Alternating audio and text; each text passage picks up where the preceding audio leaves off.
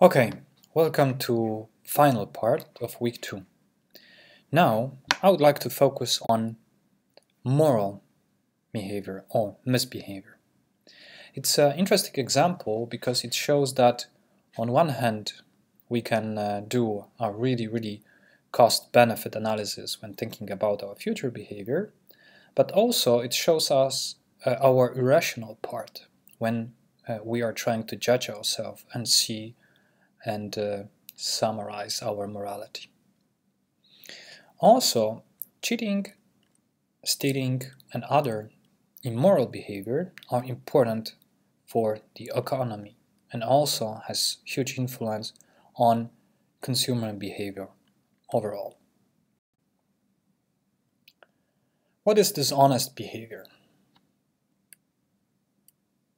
Stealing, cheating, other forms of cheating, and lying, those are just a few examples of immoral behavior. Morality and moral behavior are a huge part of our lives because every now and then we judge morality of ourselves or others. Morality and dishonesty in this case are also important aspect of our everyday economy. Dishonesty, it's a huge problem for many societies. This example from 2013, it shows that in UK, only in UK, there are almost 200 billion costs of fraud. It's a lot of money. So if you summarize that year to year, the sum is enormous. But that happens not only in United Kingdom. It also happens in Netherlands. So, for instance, they in research done in 2013, they found that tax fraud was really costly. Health card fraud or fraud related to social benefits cost the country quite a lot. Also, dishonesty is a huge problem for cybercrime and other types of misconduct or social abuses.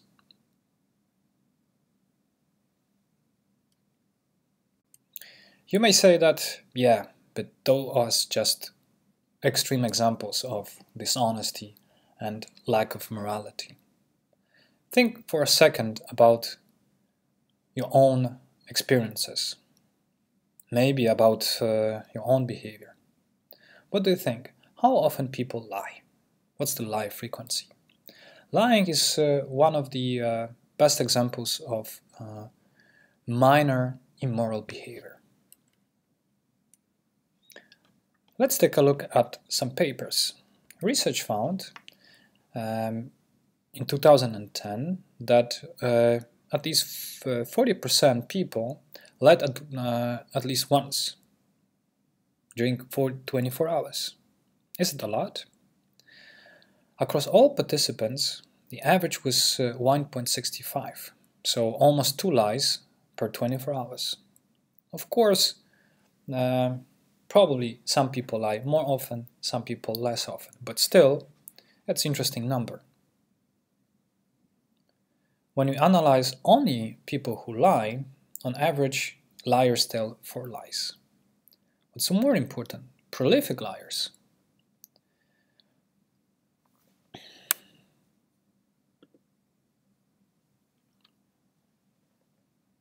It's not a large group, but those people, they lie very often. Because in this study, they found that 1% of liars were responsible for 23% of all reported lies. In another study by DB and all, results were similar. A little bit more people lied during 24-hour period. There were 2.19 lies and also there were more prolific liars, 9% from the whole sample were responsible for 51% of lies. That's a lot. It means that that quite a lot of people lie, but also a large group of participants lies very often. You may think, okay, but why people do that? Because lying, for most of us, it's not a pleasant thing. Of course, sometimes a lie can be planned and carried out carefully. Sometimes a lie, it's just a mistake. Nevertheless, that can impact our relationships and also our own self-perception. Dan Ariely was thinking about why people lie and how still they're able to think about themselves positively. So he came up with a construct called fetch factor. What happens is that when people do think about their own morality, they typically rationalize about it.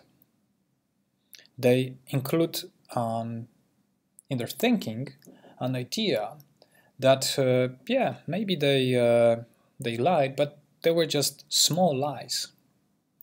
And this thinking that those lies were simply minor, or the misconduct was meaningless, then that's the way how they can protect their own self-esteem. They justify their own self-esteem, self-evaluation by thinking that they were just small things. And that's why they can feel congruent, and we can conclude that our morality is okay, even though we've lied, but they were just small lies. And that's a way how people implement this fetch factor into their thinking about their own morality. That's the way how we justify, rationalize about our morality. When talking about morality and how we create our self-perception and evaluation of morality, how this fetch factor is implemented and how we justify based on this fetch factor our actions, he often thinks about morality as a specific, let's say, analysis of costs and benefits. Let me cite one of his talks. He says that in economic theory, cheating is a very simple cost-benefit analysis. What's the probability of being caught? How much do I stand to gain from cheating? And how much punishment would I get if I get caught? And you weigh these options out, you do this simple cost-benefit analysis, and you decide whether it is worthwhile to commit the crime or not. So if a person comes to a conclusion that it's worthy to make a crime, then probably he or she will do that. And later on, when thinking about morality, she will find this fetch factor that will help them to justify that they are moral. Typically, people think, at least according to the research, that small lies do not matter. The problem with this kind of theory, with this specific theory by Ariely and colleagues, is that a group of researchers in recent years, they've been trying to replicate this effect. Unfortunately, it was not possible to confirm this effect. So still, this fetch factor can be seen as a hypothesis. Okay, let's move on. Let's focus on other research. You may think that there may be some specific reasons or factors that cause that people lie.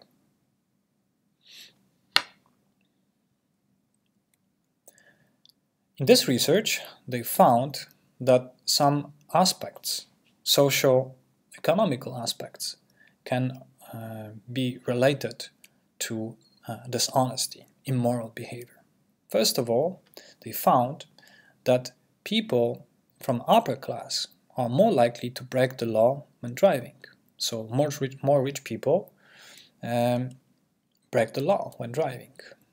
Rich people or upper class individuals are more likely to exhibit unethical decision making when, for example, deciding upon other people's future at work. They also found that they can still take valued goods from others way often than people from lower class lie during negotiations, and also more often cheat to increase the chance of winning a prize. And finally, endorse unethical behavior at work. Think for a second why that happens.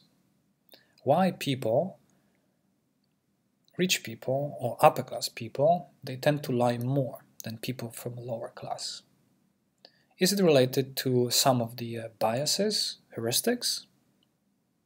Let's discuss that in an online meeting. In this research, they also found mediation effects, but they are less important than the main effects. So let's focus only on this one. In these two final slides, I would like to show you other specific determinants of immoral behavior. We know that people tend to lie, we know too that people tend to cheat and do other things, and also we know how people evaluate their own morality. Now let's take a look at specific situational determinants of dishonesty, immoral behavior.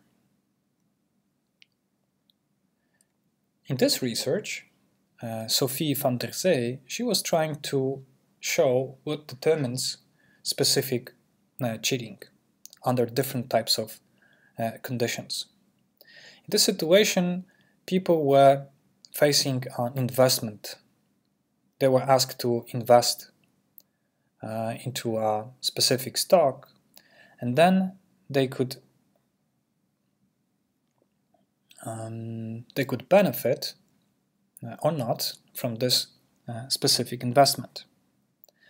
When doing the investment, they were experiencing an unfair situation, and later on, at the end of the procedure, they were given a lie opportunity.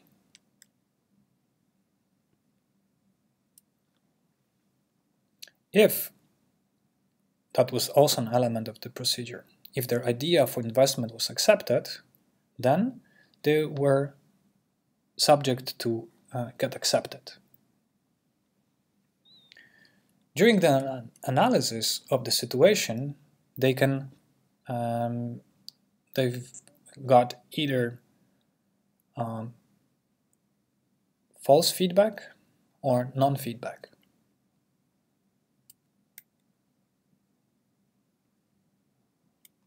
And later on, during the procedure, at the end, this lie opportunity was about lying to gain extra money.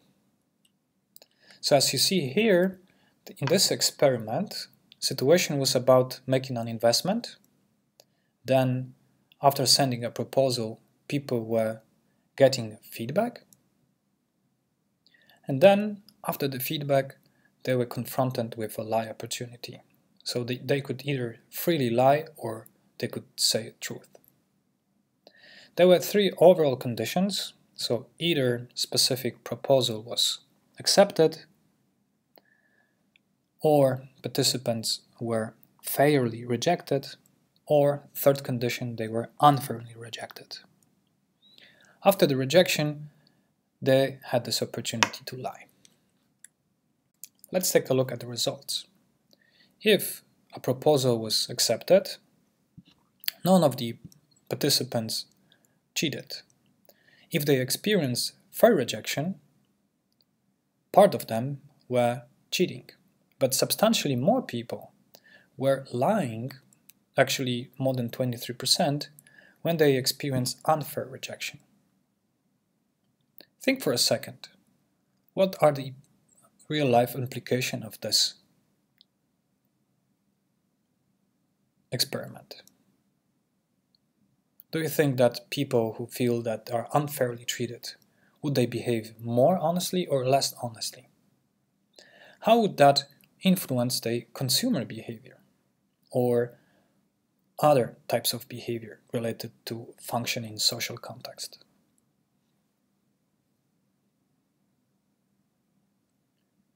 Thank you for your attention.